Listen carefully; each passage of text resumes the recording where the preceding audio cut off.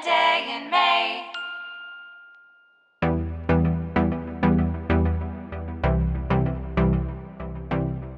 We are in this beautiful state of Goa, and I'm Deepak Pathania, the host of the YouTube channel The Art of Science. My channel too is just like Jessie's channel Everyday Science, that should come with a warning. The content of this channel might leave you a bit smarter. Okay, now we are heading to this place where there's a political rally in progress of this revolutionary new party which promises to positively impact and change the way politics has been done in this country. Now you must be wondering what politics has to do with an element in the periodic table. See, the element that we are talking about is Seaborgium.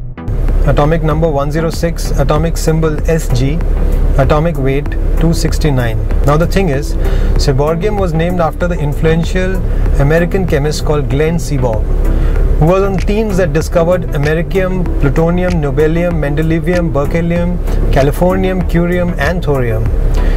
He received the Nobel Prizeum in chemistry in 1951. And now the politics. There's one of the buses that's going to the rally. Seaborgium was named after Seaborg, who was alive at the time the naming was published, and the International Union of Pure and Applied Chemistry opposed it.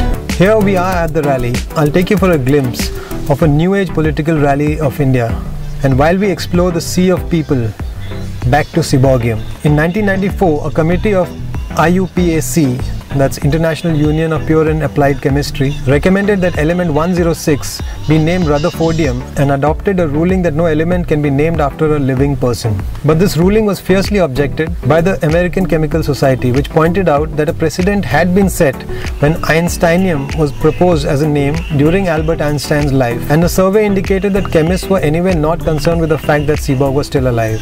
In 1996, a compromise was made, and the name Seaborgium for element 106 was recognized internationally, and the name Rutherfordium was assigned to element 104 instead. Wow, that's an Indian god Hanuman walking around mingling with the general public. That can't be a bad sign. Now something more about Seaborgium.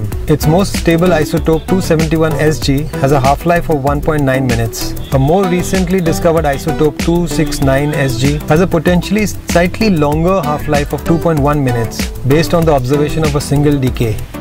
Seaborgium belongs to a family of transuranium elements, which are chemical elements with atomic numbers greater than the atomic number of uranium, which is 92. All these elements are unstable and decay radioactively into other elements. I could have gone on and on, because every time the camera was not on me, I could read the next few lines from the net. Because I'm not a scientist or anything close to that. I don't know it all. I just go ahead and do it all.